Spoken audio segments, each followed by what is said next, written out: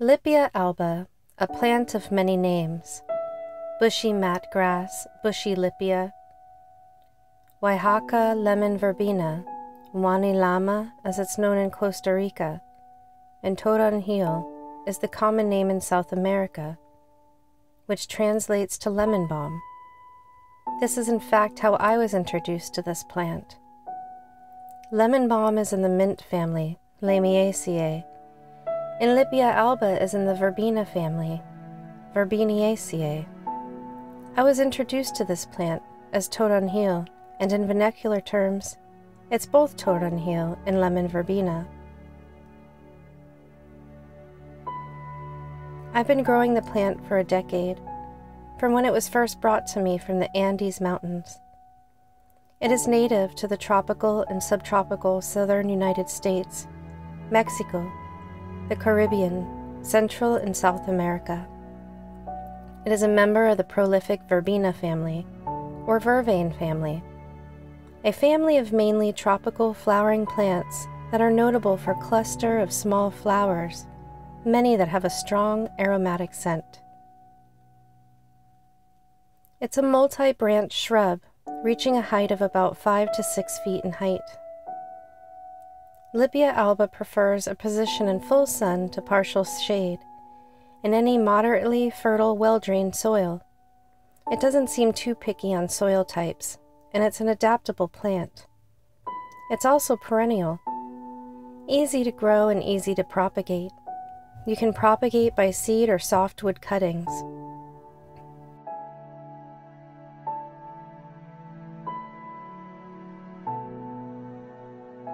I've also placed a cutting in water with much success of rooting. When it starts growing and rooting, transplant it to a moderately sunny location. Lippia alba will survive in full sun, but it seems to thrive in partial shade. As a tropical, it has a high heat tolerance. Lippia alba is a shrub whose essential oils has important biological, pharmacological, and aromatic properties. The strong aromatics of the crushed leaves indicate strong essential oils. The essential oil composition is unique to each plant, and the most abundant compounds found in Lippia alba are linalool and limonene. Lippia alba terpenes, the fragrant oils, have therapeutic benefits. Many of the positive attributes to Lippia alba can be connected to its essential oil components. Terpenes are promising for use in the pharmaceutical, aromatic, and perfume industries. There are indications for such aromatics to be suitable for the agricultural chemical industry because of its proven antifungal, insecticidal, and repellent properties. Essential oils are primarily produced by the plant leaves, and the chemical composition of essential oils consists of a mixture of many organic compounds, varying in concentrations that can range from very low quantities or trace amounts to major compounds. Lippia alba contains a rich source of linalool, which is of value in perfumes and flavors. It's found in lavender and is a known sedative. Carvone is another major component identified in Lippia alba. It has fungicidal and antimicrobial properties. This terpene is a useful carminative and a main component to the essential oils and aromatics of spearmint and dill. Citral is found naturally in many citrus fruits and offers a sweet lemony flavor when added to foods and beverages. Citral is commonly found in apricot, lemon, lemongrass, orange, and lime. Citral offers sedative, antiviral, and antibacterial effects. Limonene is commonly associated with fruity citrus aromas, and it's found in rosemary and fruit rinds. It's known to be uplifting. Limonene provides stress relief, as well as an antifungal, antibacterial, and may help relieve heartburn. Limonene provides insecticide and repellent activities, and is found in many cosmetics and cleaning products.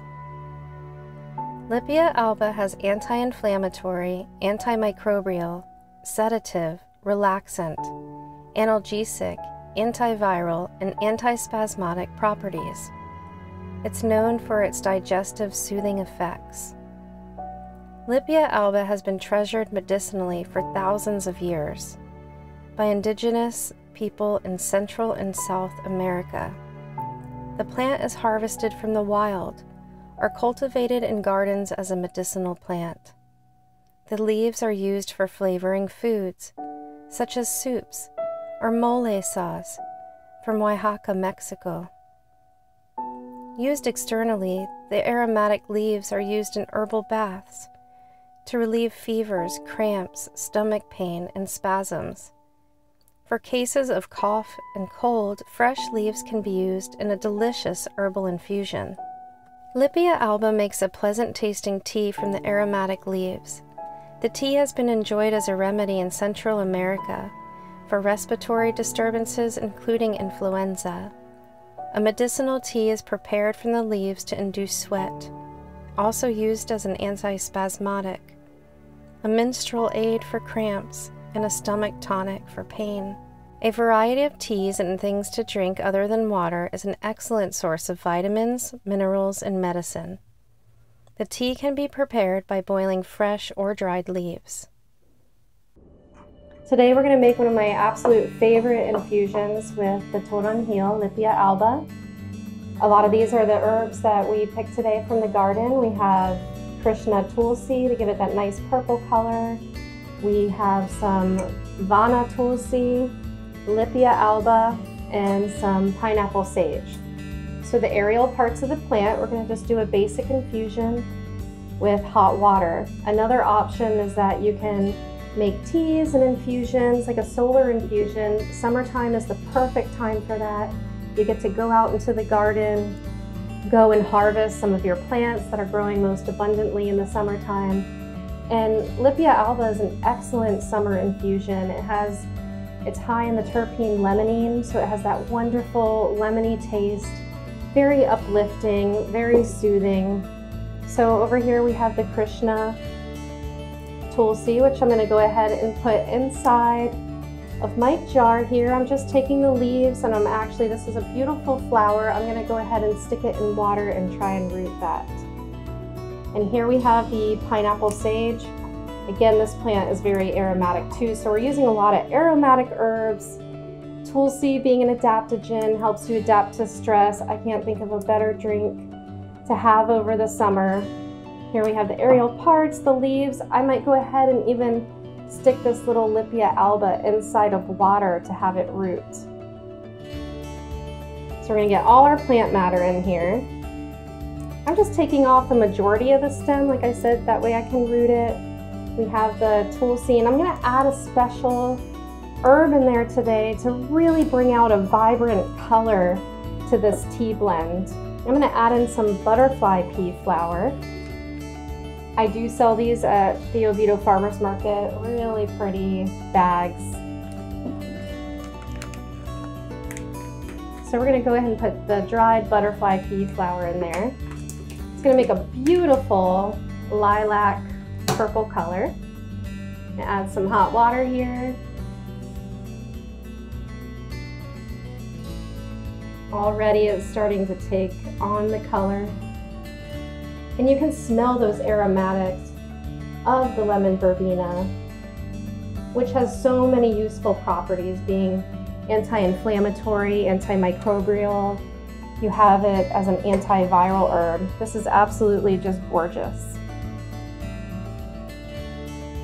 And now that it's been steeping for a while, we have all the aromatics in there, all the beautiful colors with Lippia alba. We have the pineapple sage.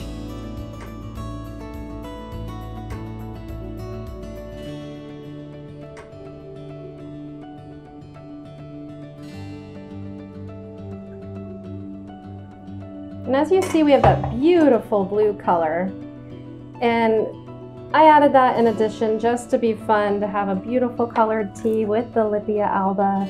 It's going to have a wonderful lemon flavor. I'm going to go ahead and change the pH of this tea now. So the cool thing about butterfly pea flowers is that once you have something more acidic and you add it to the tea, it's going to go ahead and change the color. So now we're going to have a magenta tea.